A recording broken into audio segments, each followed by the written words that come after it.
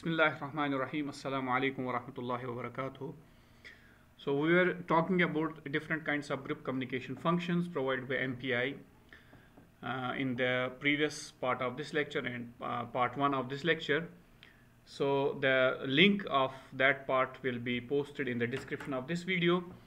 So now in this part we will be going to discuss about a function called as gather, which is a group communication type of function provided by MPI.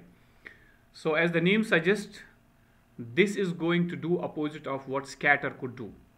That is to gather the data from n processes into one process. So take an example. If a parallel program is running as n processes, we know that there can be data scattered throughout the n processes or as a one element each process. For example, in this case the local x. So if we want to gather it within one of the processes, let us suppose process 0. So in that scenario we can use our Mpi gather function by calling this within each process, and this you can see the list of parameters used in the gather function. So the first parameter is the send buffer of p. That means in this case this will be the local x for each process, the address location of that, and then the send count, that means how many data elements we are going to send, and send type, the type of the data element which we are intended to send, and the receive buffer in this case will be on one process, that's process 0, that's the destination buffer or dest buffer, which I have used here as the name as an example, and then receive count, again the count of the data elements, and then receive type, the data type of the sending element. So we have as we know that we have many MPI data types like MPI int, MPI float, MPI char. So here this local x is the integer type and the destination buffer is of type integer, we can use, instead of this we can use MPI underscore int int. And then destination process, as we have seen that we are going to collect here the data elements local of x from each process to one destination buffer which is available on process 0. So the destination of the collection is here the process with rank 0. So simply we can use here, instead of destination process we can use 0th process, or the 0, that's the process with rank 0, and the communicator name, the name of the communicator. For example, the default name, name of the default communicator in our case is Mpi com world. Okay, let us jump to the demo, the practical demo part. So this is a structure which I have already typed to reduce the size of the video. So there is the common things which we are using, usually the includes for stdio.coni or .h, mpi.h, and the main function. Inside the main function, as the previous programs, we are using the rank of each process and the communicator size. Now here I am using the local x, that will be available, the local x will be available with each process. And then I am using this is the simplest version I will be showing you. I am using an array of 4 elements. There is some change, some modification needed to do in the final version, but in this version I will be starting from the array first, a simple array of 4 elements, and then we are initializing the MPI init by using we are initializing the MPI using MPI init function, and then MPI com rank to provide the ranks to each process and the communicator size. And after this we can assign the value to local x, any value. So this can be some mathematical operations by given to each process or assigned to each process. So here we will give a simple value. This will be equal to my rank, whatever is the rank of the process, maybe multiplied by 2. So that means process 0 multiplied by 2, that means the result will be 0 on process 0. Process with rank 1 multiplied by 2, the result on the process with rank 1 will be 2, and so on. Okay, so after this on each of the process, what I have to do is I have to call Mpi gather function. So whenever I call the Mpi gather function, I start the brackets, and here will be the first the first parameter, that's the send buffer.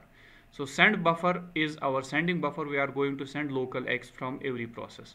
So I will be sending the address of local X. After this, we have to give the count. So the count is 1.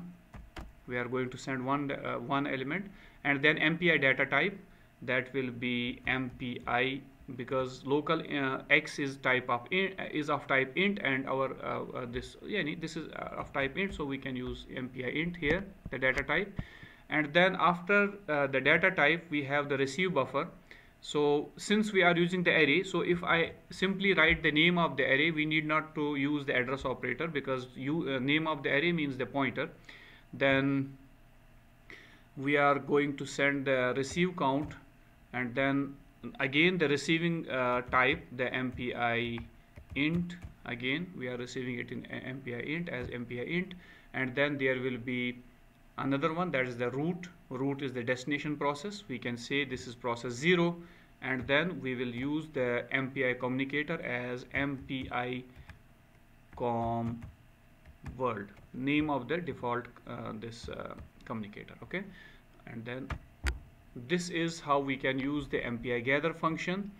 So in this Mpi gather function, what I am doing is I am sending the local variable which is associated with each process, and we are collecting these elements on ARR, right, but on the destination process 0. Okay, so after this I will try to display the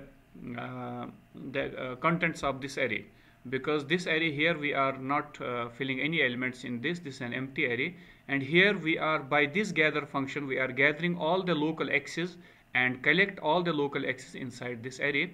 So for that I can do if my rank, because it will be collected in one process, that's equal to 0.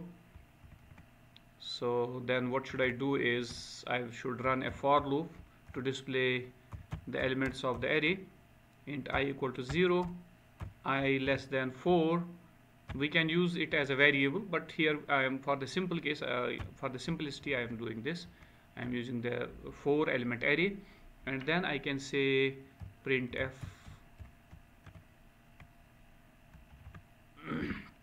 since this is an integer, so I will be using %d and comma ARR of I.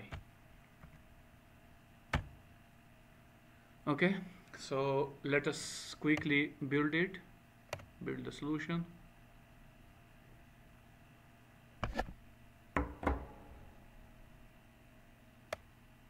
So you can see here 1 success, 1 0 failed. So now we have to open our command prompt as admin.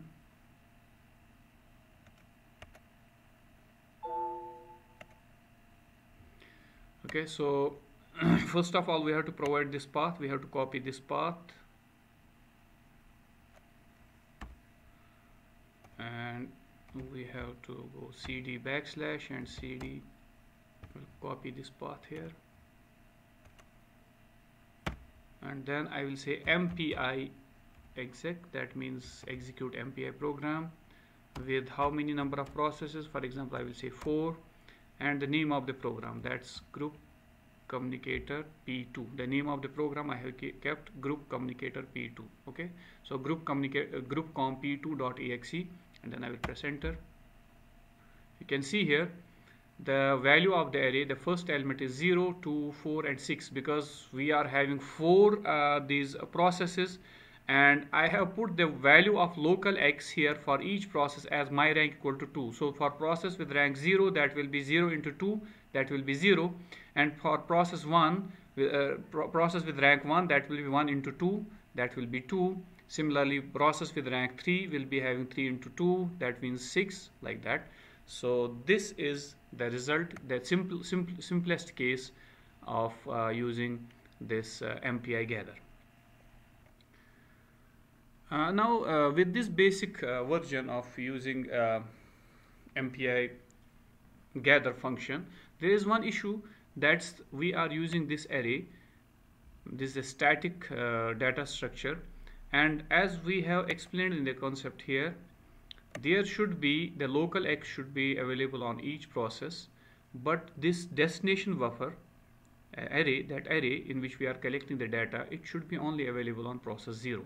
So but in this basic version, what we are doing is we are making local X. That means we are making this local X on each process, and we are making an empty array of 4 elements on each process. But it should not happen like this. Actually, there should be no allocated memory on these processes other than process 0. So for that, what we do is we can modify this program. We can instead of using the static array, we can modify this program to use the dynamic memory allocation. So for that, what I will be doing is I will cancel this array, and I will use the integer pointer here. For example, I will use as the name as buff. You can use any name, and I will put null in this. So there will be a pointer. See, the difference is here I am creating the array of 4 elements. But here I am not creating any, I am not allocating any memory generally. I am only creating an integer pointer with null value. Okay. So after allocating the local X from each process, what I will be doing is I will say if my rank equal to 0, then I am allocating memory only in the if my rank equal to 0, then I will allocate the memory. So I will be saying buff equal to, I will use the malloc function, memory allocation function used in C, and then size of, let us suppose we are using the integer, so size of integer. So still let us have the constant 4 integers, right? So there is some issue, like yeah, so we need to have an include for this malloc function, and here we need to type cost, because malloc function returns the void pointer. So but here we are assigning it to buffer, that's the integer pointer. So we will typecast this C typecast. So we will typecast it to integer pointer, and then instead of Mpi gather here, we were using the array. Now we are not using array, we are using the buffer. This again a pointer, right? And now we are collecting the data in the buffer, that's the dynamically allocated buffer. And here also, instead of using AR, we are using the BUF, the buffer name. So this is the Mpi gather expected. Yeah, here I forgot to put the end of the statement, that was the error. So now we can save it and quickly build it. So you can see here build 1 and succeed 0, sorry, succeed 1 and failed 0, like that. So now let us open again the command prompt. So let us give again the same command, mpi exit minus n 4 for any 4 processes, and group comp.exe, and let's see the results. The results are same because we are again assigning local X as my rank equal to 2. But here you can see, now you can see the difference here. Initially we were allocating a static array of 4 elements in each process. So but conceptually it was not the right thing to do that, because we are not going to waste our memory in all the processes. We need this buffer, the collection buffer, at one process only, the process 0. So that's why I am making this buffer empty in each process. Only inside the process with rank 0 I am allocating the memory for this. So that's all for the Mpi Gather function. Thank you for watching. Assalamu alaikum.